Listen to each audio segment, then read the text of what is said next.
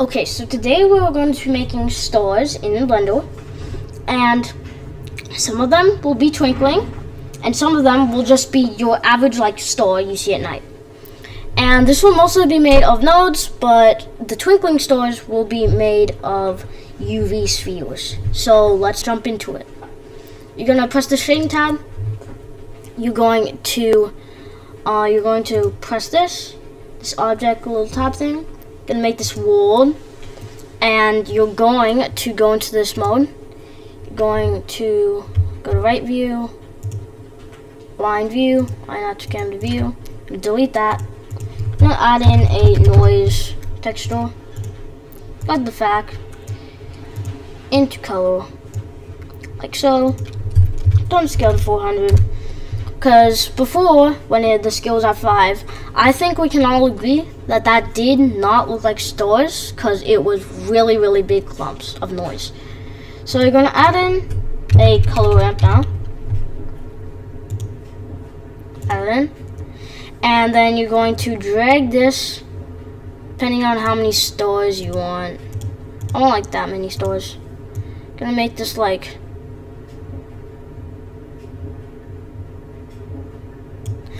that. I think that's a nice color.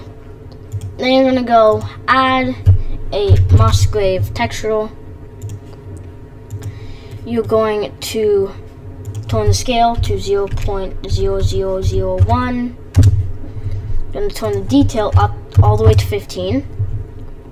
And then you're going to add in another color ramp.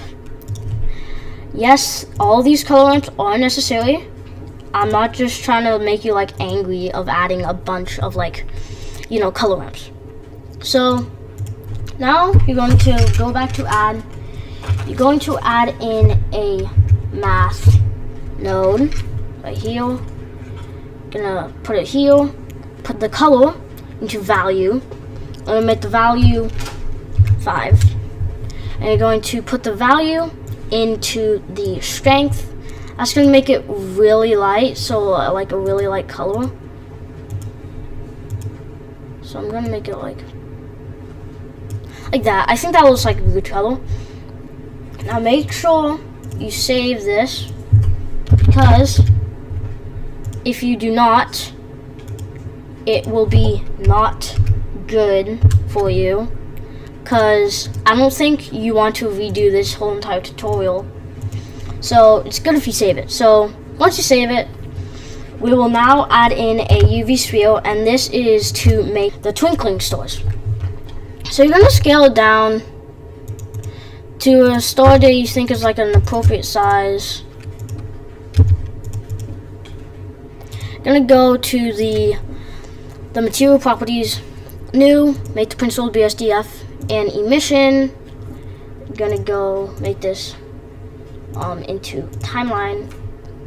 You're going to make it 2 right here, keyframe, and then you're going to go to 5, then you're going to make it 30. And make sure you turn on bloom and put the intensity all the way up. Now, if the aura of light is like really intense, like way too intense, you just scale it down until it's less intense. Okay, I think that's like good. Now you just keep on shifting your keyframes.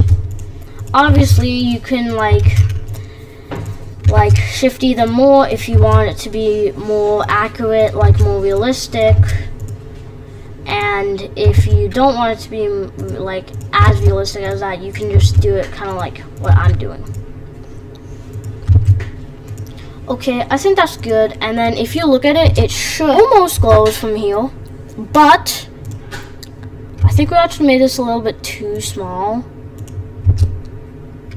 That's a little bit too big.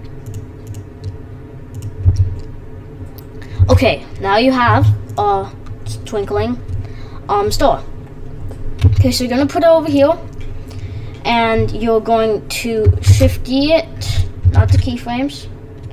Shifty the star, put it over here, and press this new material thing, because if you do not, when you move these keyframes, over to 60, like it will also bring this one. So you don't want that because stars do not twinkle at the same time usually. It would be pretty rare for stars to twinkle at the exact same time. Like maybe pretty close, but not the exact. So you're gonna press this, select all, move to like 60, select it, press G, and then you're gonna move it to like 120, shift it again, and then you're going to new, then 180, and now your stars now twinkle. So that will be the end of the video. I hope this helped you on learning how to make stars twinkle, and I'll see you in the next one. Bye!